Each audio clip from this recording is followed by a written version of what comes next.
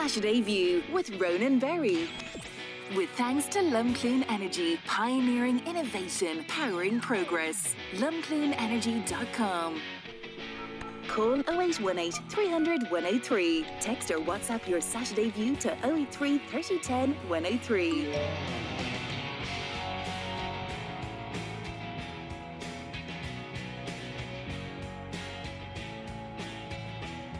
Hello, a very good morning to you. Ronan Berry here, and it is time for your Saturday View on Midlands 103. Coming up on the show this morning, we'll hear about the Mullingar man who was given a certificate of appreciation recently for being a participant at the Battle of the Tunnel in the Congo right back in 1961 with the 36th Irish Infantry Battalion. His grandson will be along to talk about what that experience was like for his grandfather and what it was like for that family to receive that certificate of appreciation. That, and we're going to throw our focus on to the upcoming general election, which, as I did say, unless you've been under a rock for the past couple of weeks, you will know will be taking place on Friday the 29th of November, and it's a date that is fast approaching. It's coming quite quick down the tracks, just over 3 weeks of campaign time in total. And with 37 candidates running in Laois, Offaly and Westmeath in the three counties, we decided on Midlands 103 to reach out to all those general election candidates in those three counties or three constituencies and invite them to come on to the show between Midlands Today and Saturday View and give them 10 minutes to talk about themselves, why they're running for election and what the key issues they feel will be of most importance to them ahead of your vote on the 29th of November. And we've extended an invitation out to all 37 candidates running in this general election, and it started during the week on Midlands Today. So this morning we're going to hear from two candidates. We're going to hear from a person who plans to be Longford Westmeath's first ever Green Party TD, and we're also going to hear from a sitting councillor in County Laois who plans and hopes to be, I believe, County Laois's first ever female TD, Aisling Moran. Is that correct? Well, Ronan, how are you? Thanks for inviting me on. Would you be Laois's first ever female TD? We've never had a female TD. That's interesting. I guess stuff that you would automatically say that has probably happened already. First. But anyway, it's not your first foray into politics. You were elected first onto Laois County Council. Very strong family history, obviously, in politics too, as a Fine Gael councillor in 2019. Then you decided to leave the party. What was it that drove you to make that decision? Yeah, well, I suppose I got into politics to work for the people and not for a party. And when I got in, I tried to ask a lot of questions in relation to public spending. I looked into some certain projects, and I was being blocked in the chamber by Fianna Fáil and Fine Gael, my own party. So I felt I had to do something, and I'm a doer, not a talker. So I tried to sort it for 4 years, but I couldn't get there. So in the end, I packed it in and it was either leave politics or leave Fine Gael, and I think I can do more as an independent than if I had left. And your father was a councillor for, was it 28 years? 28 years, yeah. You would have been well schooled on the party whip and that system as well. So what were the issues, or what was it primarily that said to you, I need to break away from being in one of the main parties in the country? Public spending. It was like I've been shouting the same thing for the last 5.5 years. Public spending, cost of living, health, housing, disability services. And I just got to the stage where, you can't make a change if people are blocking you in the chamber. Do you know what I mean? You have to be able to get up and stand up. And I've tried to bring in live streaming for 4 years now.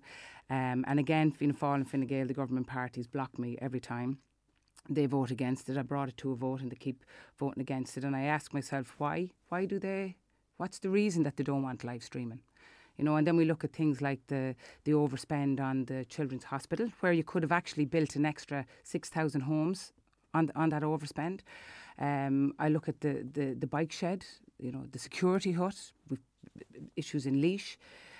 So I just said, no, I'm done here with a party, and I'm going out on my own. Yeah, I was up in Dublin last night, and there was posters for one candidate around, and there was a lot of jibes being made at Bike Shed. It was "on your bike shed" was one of his taglines, and kids were asking what's it all about. So I had to kind of loosely give them an idea about the Bike Shed. The Children's Hospital, is that a different one because ultimately, it's going to benefit the kids, the population, the parents of the country versus a bike shed? Or I think is there There's just a waste. There's a waste of public spending. There's no accountability. Like, we need accountability. And again, I have been shouting this for 5 years, 5.5 years. It's this, like, I'm saying the same things for the last 5.5 years. I'm not just jumping on a bandwagon now because I'm looking to run for the Dáil. I kind of, when I decided to run for the Dáil and put my name forward, like, I'm a genuine independent. I have a proven track record. I've a lifetime of experience. I'm a self-employed businesswoman. I'm a mother. I want to work for the people. I don't want to work for a party or for the council. And to be honest, I'm exhausted listening to politicians regurgitating the same old, led by the party and not the people that they're supposed to represent. And if you vote for the same people, you're going to get the same results. And I honestly think we needed a viable alternative, and I believe I am that person. You went back out to the constituents in Laois at the last local elections. You actually increased your vote as an independent this time. Was it at that point you decided, I'm going to take a run at the general election? Yeah, it was, and I'm backed by three fantastic. I have a great team of 3 independent councillors: Ben Brennan from Crittyyard, James Kelly from Mountrath, and our newest councillor, Tommy Mulligan from Portlaoise. And between us, we got over 6,000 votes. And that's an independent seat. And we can do this. And I'm in politics for the right reason. I put my hat into the ring at my own expense. I truly believe that I can make a difference. That's you saying that it does, particularly if you've backed by 3 other independents too, because years back there was an election and it was always, I think the headlines were Independence Day after it because so many independents were elected. Recent polls suggesting the independent vote will be quite strong across the country. At this point in time, do you think you can really capitalise on that? And then what difference do you think you can actually make as an independent in Dáil Éireann? Well, I think independence will kind of make up the Dáil at the end of the day, I think. And what my thing is, I'm in it for Laois, and I'm in it to get the best that I can get for Laois. So I will sit down with everybody and I will listen to what they have to say. And if at the end of the day there's no deals coming forward for Laois, I'll be sitting on the opposition benches and I'll be calling everybody else out to account. I'm in this to make a difference. I'm not a career politician. I'm in it to make a difference for the people, and that's why I got in. When it comes to deals for Laois, what kind of deals are we talking about? What do you think more funding. We've been left behind. We're the centre of the country. We are 90 minutes from 80% of the population of this country. But Portlaoise is the fastest growing town in Ireland and has been for 15, 20 years. Yeah, exactly. But still, like, we've no schools. And I'm speaking, myself and Councillor Tommy Mulligan spent the last couple of weeks speaking with parents of children with autism. We spoke with principals.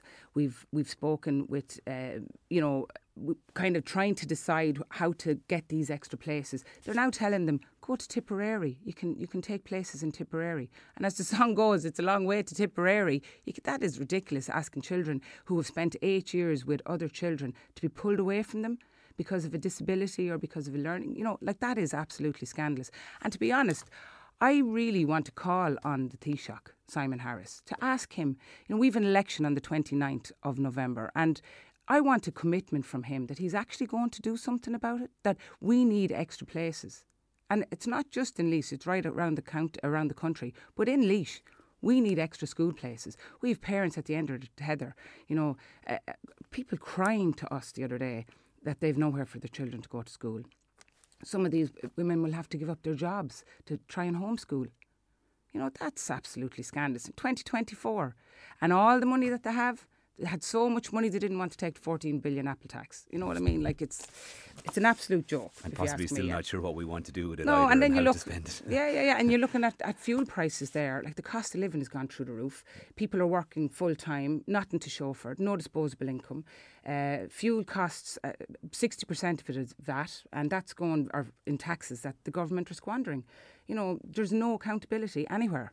No accountability with public spending, and we need somebody to stand up and ask those questions. You're a business owner yourself. I mean, VAT rate, we can't talk about VAT and not speak about businesses, and you're in a service business too. Do you find the argument for 9%, is that an argument you would support, or are there alternatives out there that you would see? Completely, and like, do you know what really sickened me was, hospitality and businesses are going to the wall every week, and they've been calling out for this lower VAT rate. And the budget came and went, and nothing. Absolutely nothing. And then the Taoiseach thinks then the day after he announces an election, oh, we're going to cut the VAT rate. Does he think that people are stupid? You know, like, what is all this about? Like, this is absolutely scandalous. You know, and I just think that I'm a voice that will ask questions. You know, and I have a proven track record. Look me up. You know, I don't shy away from the hard questions, and so that's the kind of person that I am. We mentioned there, Portlaoise being the largest growing town in Ireland and has been for quite a while. You've kind of said there's plenty a real strain on services at school level. Does that extend to other areas of the community then, in terms of, be it healthcare? Like, are you seeing that actually on the ground too, both in urban areas and in rural areas? Yeah, completely. Like, look at Portlaoise Hospital. You go into Portlaoise Hospital now and you could have a 10-12 hour delay. You're looking for a GP, you can't get them at the weekends or after 5 o'clock. You know, the mortuary services are 9 to 5, so if you're going to die, you have to do it between 9 to 5, Monday to Friday, because you can't get anybody after that. You know, nurses and doctors on the front line, they're on the firing line. Like, these people have to hire security in A&E to protect them. You know, what kind of a country? We're a first world country, and yet these are, you know, what's going on here is scandalous. You know, our mental health services are a disgrace. Our disability services are a disgrace. Elderly care. Try to get a home help for your elderly parents. Carers, you know, being means tested. Some people give up work to look after an elderly parent or a brother or a sister or a child, and yet they're means tested on what their partner, their husband or their wife brings in. That's scandalous. They're providing a service. They're keeping people out of nursing homes and cost on the state, and instead they're actually just, you know, they're telling them they're not entitled to it. I know people who have left work to look after parents, and because their husband is earning a little bit over the limit, they're not entitled to a penny, not one penny. How can that be solved, do you think? Like, it's not just a case of throwing more money at a problem that's there. What steps could be taken by the next government to actually bring about real change there? Yeah, well, Ireland has the highest amount of money spent per head of population on health in the EU, and we're throwing money at the problem. We're not fixing it. And it's all kind of, you know, it's time for a better management solution. It's time for, you know, it's all top heavy. We need the people on the ground, not on the top. And, you know, all our young kids are training to be nurses and doctors and tradespeople, and they're leaving. They're walking out of this country because they can't afford housing. They can't live. They've no quality of life. So they're going to Australia, Canada, New Zealand, you know, and we're left here, and we need people. Is it nearly 6,000 teachers are in Dubai and are gone abroad, and we need teachers here. And extends across a lot of services too. You've spoken there about at local level, you know, kind of form almost like an alliance per se with other independent councillors. If you were to get elected at all, is that something you would actually seek to build on then? Would you reach out to other independents and see about creating an alliance, or would there be a group that you would naturally lean towards? It's like-minded people that have the same goal, and the same goal is we want to look after people. We got into this to look after people.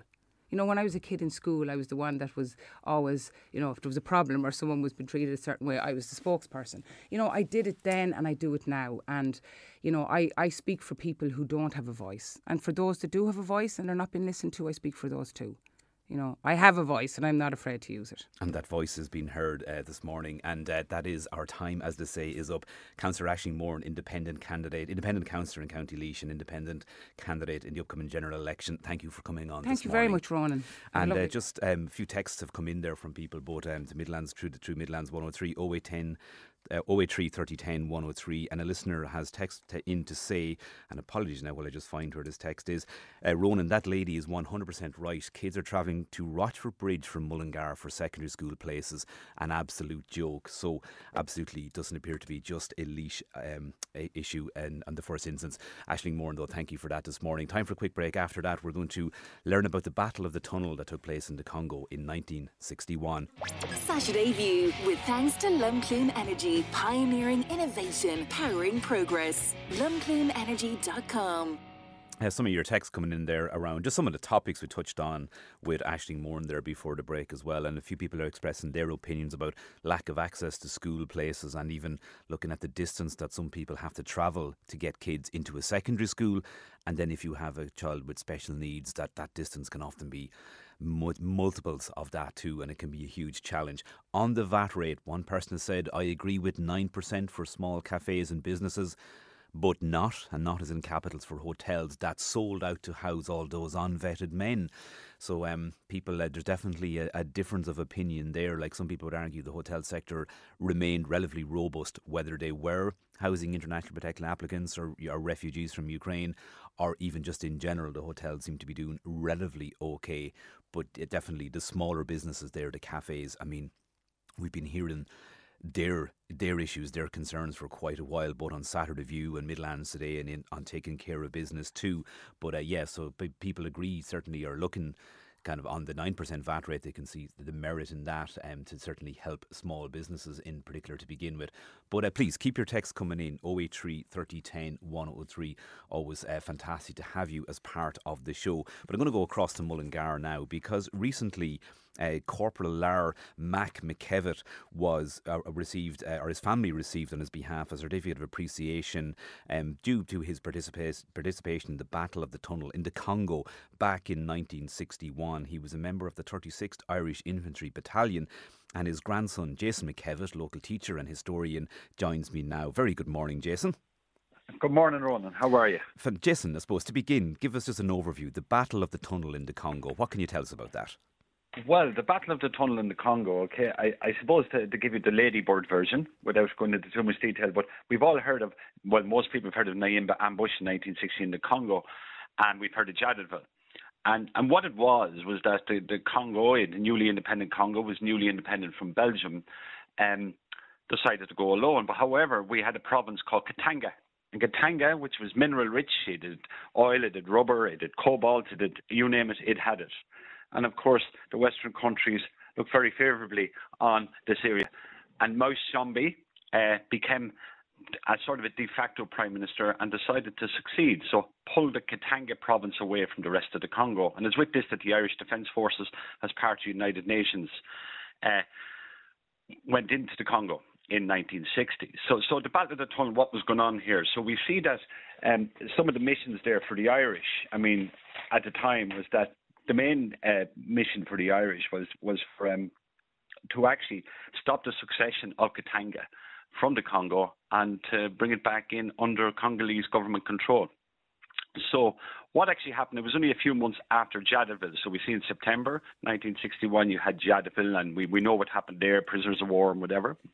And they were released in around October 1961. But the Katangese were not going to give up.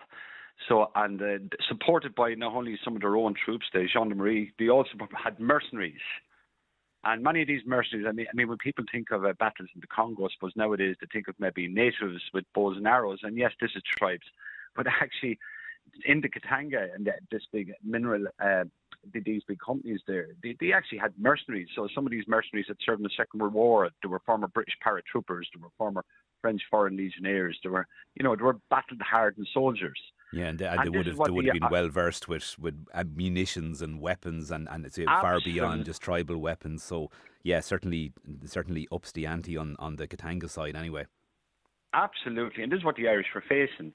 So I suppose in December 1961, things were coming to a head, and especially in Libreville, which is the second city of the Congo, but the de facto capital of this Katanga province. And the mission for the Irish, and what was known as Operation Sarsfield, after the great military leader Patrick Sarsfield. And the mission was aimed for the 1st Brigade to implement an overall Katanga command plan for the destruction of the gendarmerie resistance in the Libreville area of operations. And the 36th Irish Battalion was to seize and hold the Kasanga and Luxembourg Road to secure the right flank of the Swedish attack and to seize and hold the tunnel. Now, what was this tunnel? This tunnel was a railway underpass, and it was a very strategic location in the city of Libreville. You couldn't get in, you couldn't get out. So therefore, if the gens had it and these mercenaries had it, or the Katangese government, then there was no access for anybody to get in or out. So they had a stronghold here. And the Irish plan was to go in and lift that tunnel and free up the city. And so on the 16th of December 1961, A Company, supported by B Company and C Company in reserve, went in to implement this mission, Operation Sarsfield. And I suppose that's where Grandad came in. And Grandad at this stage was a veteran Irish soldier. And he was with C Company initially, but for some reason he ended up in the middle of battle, in the Battle of the Tunnel. And this went on for several days. And in the end, the Irish defeated these battle-hardened mercenaries, and the victory was theirs. They took the tunnel, which was a great success for the Irish troops at the time, and a great success for the overall mission in the Congo and in Katanga. And obviously their experience came to play there too. And because there's, again, we don't have many instances maybe of actual battles where you can get so much detail in it. How did the battle fare out? Like, were they always in a strong position, or was it kind of over and back for those couple of days? It was quite bloodied, because one of their adversaries was a very famous mercenary called Mad Mike Hoare. Now, Mad Mike Hoare was often termed the Mad Irishman. Now, remember, he was on the mercenary side, okay? He wasn't on the Irish Defence Forces side. Now, Mad Mike, yes, Irish, but he was born in Calcutta to Anglo-Irish parents, He tried to become a cadet, an army officer cadet in Sandhurst, but was refused initially. So he became an officer in the London Irish Rifles, which were a sort of a reserve battalion in London. And again, Second World War broke out, and of course he went off and he did his bit in the Second World War. So these are the type of people you're dealing with. So by 1961, he was leading mercenaries here against the Irish here at the tunnel and in other areas of Katanga during this time. So it was quite bloodied. And as a matter of fact, I think what must be noted here is that A Company, and especially the 36th Irish Battalion in the Congo, was the most decorated Irish battalion to serve overseas or anywhere. I mean, there was 14 DSMs awarded to the 36th Irish Infantry Battalion, which is, 14 DSM, Distinguished Service Medals. Now, these don't come easy. And so you could see that there was a lot of fighting, a lot of bravery to get something like that. And your grandfather, Corporal Lar Mac McKevitt, was one of those men. What can you tell us about him? Well, my granddad, he didn't get the DSM per se, but he was actually in the midst of the battle. Well, I suppose my granddad, he was a Bren gunner. He went into position there with his troops. And I mean, when he landed in the Congo, and it's very interesting, when he came into the Congo, he came in under fire. So at the time, the Irish were airlifted by the US Air Force in these big Globemaster planes. And I suppose as they were coming into Elizabethville, the two engines were shot out. So it landed. There was no injuries, but it just about landed. And I think what was interesting at the time was that when Grandad died in the 80s, Colonel Johnny Kane, who was the director of artillery at the time, and he was very fond of Grandad. And he actually just mentioned something nice about Grandad at the time. And he spoke, and he wrote this when Grandad died. And he said, when Mac arrived under fire at Elizabeth Airport, under fire, there was not much peace available for these peacekeepers at the time, as all hell seemed to be breaking out all over this lovely city. And Colonel Kane went on to say that upon having a chat with Mac, he went over to Mac and had a chat with him under fire. And he said, Mac, as cool and indeed seemed unconcerned by what was going on around him, the first thing he asked, sir, he says, what time has cha been served? so there you go. He was under fire and he was worried about having a cup of tea. That sounds like coolness personified as well. You mentioned he was a veteran at that stage too. Kind of what age profile was he then around that time? Grandad at this stage would have been 39. He had joined the Defence Forces Ogleg Nahirin in 1938. And he had served with the 11 Dublin Volunteers. He actually served under Major Vivian De Valera, the son of Eamon De Valera, and of course transferred from Portobello Barracks in Dublin to Mullingar, and served at Colin Barracks, Mullingar, and indeed a doctor in Castle of all places, believe it or not, and travelled around with the Defence Forces. But he considering that some of these troops there would have been 18, Grandad would have been kind of one of the older guys there, So it was just, and interesting, and I suppose the family, a few weeks ago to be actually presented with his certificate, and there was other families there receiving certificates as well. But to receive it on behalf of Grandad was just very special because, when his name was mentioned, one of the chaps says, "Oh, your Grandad's name's now gone to brigade, and we're getting the documentation through and whatever for this certificate of appreciation." And it just, for me, it was very special because Grandad is now, he's passed to his eternal reward. So it was great to just think that his name is still being mentioned at brigade level in the Defence Forces. That's fantastic too, because of course your family steeped in military history anyway over there. Yes, yeah. We come from a very proud military family, I suppose. My grandfather, my father, my great grandfather on my granny's side, and my granny indeed was served in the ATS in the Second World War in mainland Britain.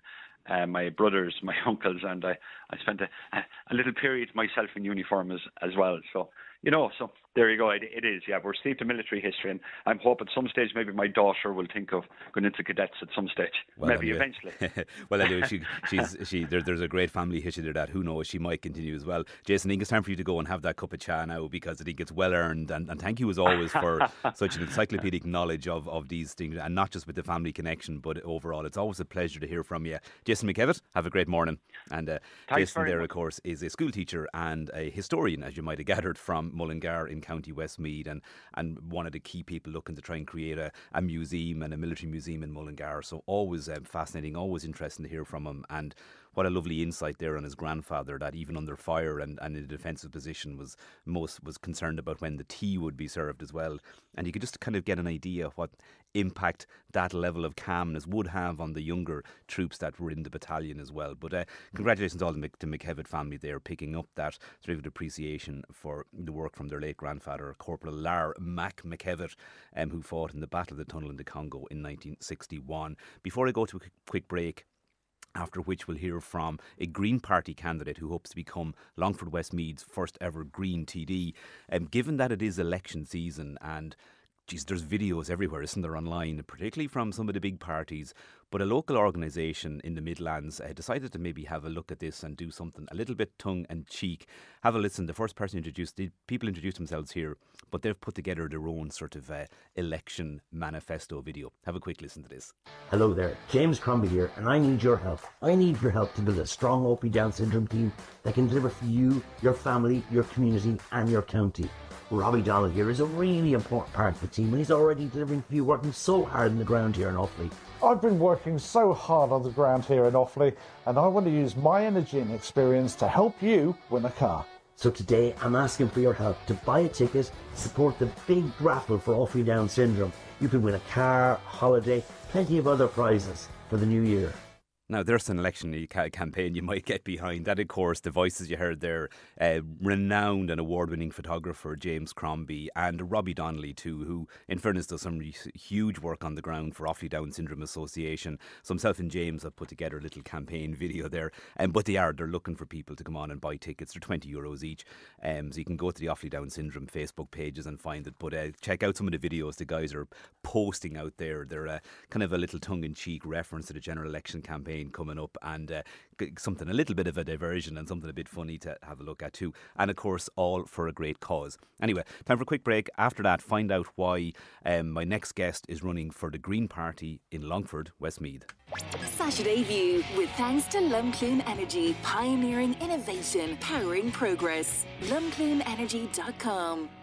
Now we return back to the general election campaign as part of our objective to bring all 37 candidates from Laois, Offaly and Longford Westmeath on air, give them 10 minutes to talk about themselves and talk about why they've chosen to put themselves forward for election.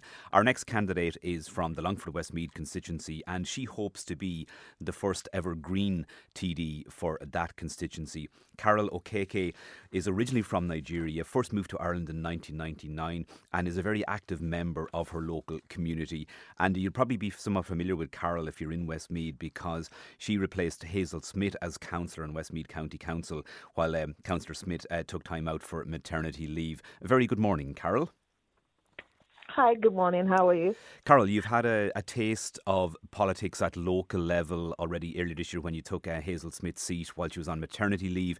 You ran in the local elections unsuccessfully, but now you've put your name into a much bigger pot. What has driven you to put yourself forward for the general election? First and foremost, I see myself as a people's person, and I don't use the word politician. I use the word interacting with people. And for me, I'm able to reach out to people no matter where they come from, who they are, or what they represent, or who they represent. And being that I'm from a minority group, as in I'm not Irish, but the fact that I've been able to make this place my home means that I'm able to reach out to people, I'm able to relate with people. And what is politics if you can reach out to people, if people can reach out to you, and if you cannot form a bond with people. So for me, I'm able to relate with people, and that's my strongest point. You're 25 years approximately in Ireland now, and your family have grown up here too, so firmly part of your community in Westmeath. Take us through some of the work you've been doing, and I guess that put you in the spotlight for taking that seat that Hazel Smith had held on Westmeath County Council. Well, I've lived in Westmeath the last 14 years, and the kids went to primary school, secondary school, and even though university, they moved away to Galway. The fact is, my children are part and parcel of this community, and for me to be able to put them through this area and to live successfully was my ability to relate with people at my place of work, which was locally Tesco in Kinnegad. I will go for backpacking for the school. I was part of the school parents association, and I will support anything to make it easier for the school to be run properly. And this was both primary and secondary school. And in Tesco, I saw myself as a mother figure. It doesn't matter who you are, where you come from. I talk to the kids, I play with them, and I tell, don't do this. I'm not like trying to, and the kids will say, oh, Carol is in today. So I was able to blend with the society. And now I've moved on to Mullingar. So for me, I'm growing my family group, because now I have new people in Mullingar, and I've gotten used to a lot of them. I've grown to be friends, and I've grown to be colleagues with them. So it's an amazing area where I have put myself, because in retail, you must be able to deal with people, to relate with people in whatever form. And that has given me a very great platform to be able to run for this. And what was it then that attracted you to the Green Party initially, and when did you first become a member? I became a member in 2020. That was during the COVID. For me, I'm not so much into the details of politics or to say I know much about them, but green for me represents life. Green is all about nature.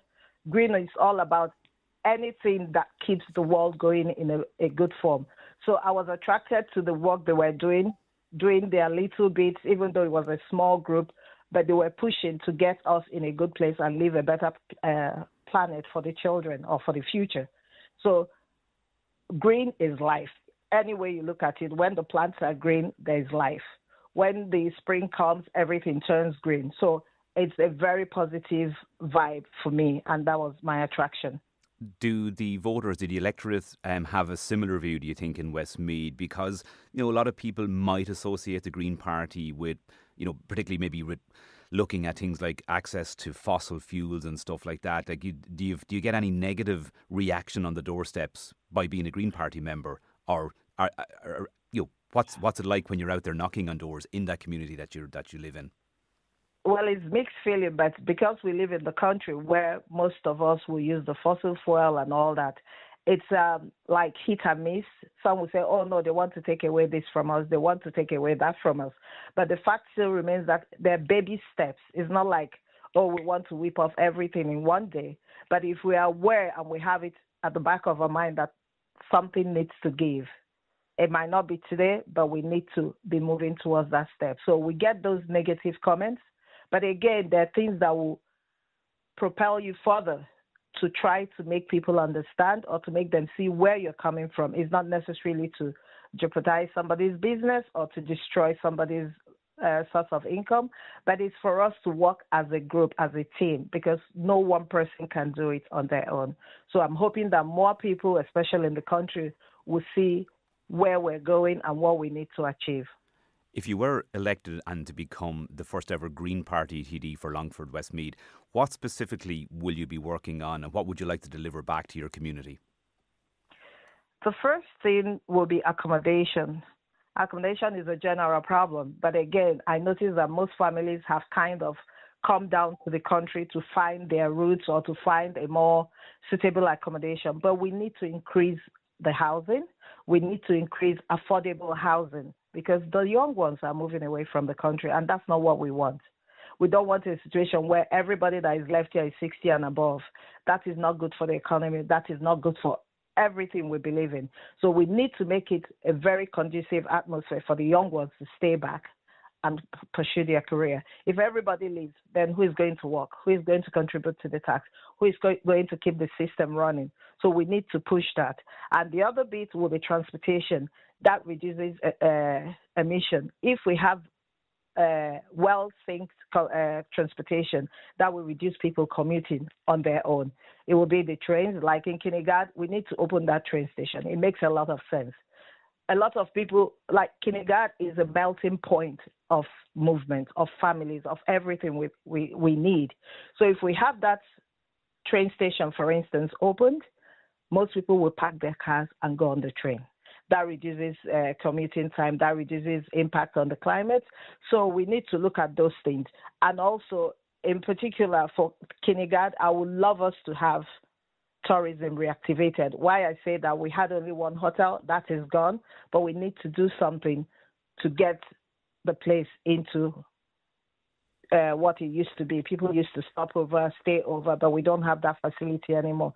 So those are the things I would like to see. And also to promote this childcare that Green Party is pushing for, where parents get the support they need. Because I remember paying $130 for my daughter every week, but we're hoping to get $200 a month. That would be a good thing for everybody, because family is everything. Yeah, because if you have that concept, the existing, the outgoing government, I mean, and obviously Green Party being part of that coalition, and both Fianna Fáil and Fine Gael have come out strongly in the last week, promising major cuts and almost making childcare effectively free. Again, something you would support, or would you try to go even further with that? Oh, we will push for that. It is very important, because if you're sure your child is comfortable and is not taking everything you're working for, why not? Everybody will want to go back to work, because for me, working is your outing and that's your adult time. So if we're sure the kids are well taken care of at affordable price, why not? We all go out and do our best. And yet childcare, I mean, right across the country, a huge pressing issue for people. When you're out about canvassing, Carol, what is the number one question that people are asking you, or what do you think is the question that people would like to ask Carol O'Keke? The first thing, and I think you asked me that same question, why Green? You should have gone to the other party or the other party. I'm not into party. I'm into what we can achieve. And if we can do this being in Green, why not? And I believe in Green, that's why I'm there. So I always tell them, this is what I understand and this is what I can defend. I can't defend the other ones because I don't know much about them. And again, Green is resourceful in bringing everybody into limelight, as in what we're doing, what we stand for, what we hope to achieve. The important thing, are we moving towards that target? Yes. But we need everybody to be behind us for us to achieve that. And do you think nationally the Green Party, there's been, with different parties in coalition over the years, there's been kind of cycles of a term in government and then sometimes not the best general election returned the next time. How confident are you of the Green Party returning a significant number of TDs in the upcoming election? Because the coalition worked and they can see the impact the Green Party had in that coalition, most people will want to vote for us. And we're hoping these people we're looking for would also come from the country. Because if we have the country, we have everything we need. Absolutely. Well, Carol O'Keke, a voice in Westmeath, putting yourself forward there, Longford Westmeath, as a Green Party TD. You would become the first ever Green Party TD for the constituency. Thank you so much for coming on this morning, Carol, and introducing yourself to the people of the Midlands. And the very best of luck in the election campaign ahead.